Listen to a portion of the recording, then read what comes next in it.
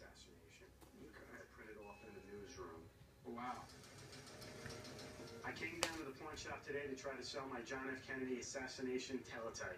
I'm hoping to get about $750. It was sitting in a folder. It wasn't being used. I figured make a little money off of it.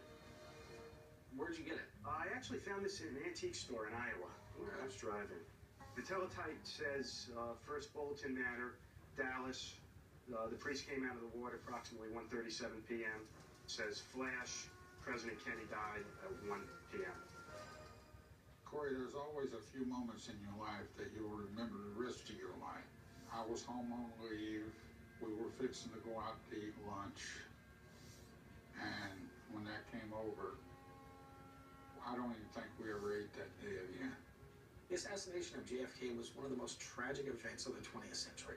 And people who lived through it will never forget. I mean, it definitely appears to be authentic. It's on the right style of paper. How much are you looking to get out of it? I did have an appraisal a few years ago. It was $1,000, and because there weren't that many, probably A survived. few years ago, it was probably worth $1,000. In today's economy, it's not. I'd give you around $300 for it. Could you do $450? Because it is unique. There's not. It's unique, I agree, but $450's just a little bit too much. I'll push it up to $350, but I ain't going no higher than that. You think you could do $4? You gotta realize I'm gonna get about $800 out of it. That's on a good day, 6 on a bad. I gotta get it framed. It's kind of hard to display a binder. Okay.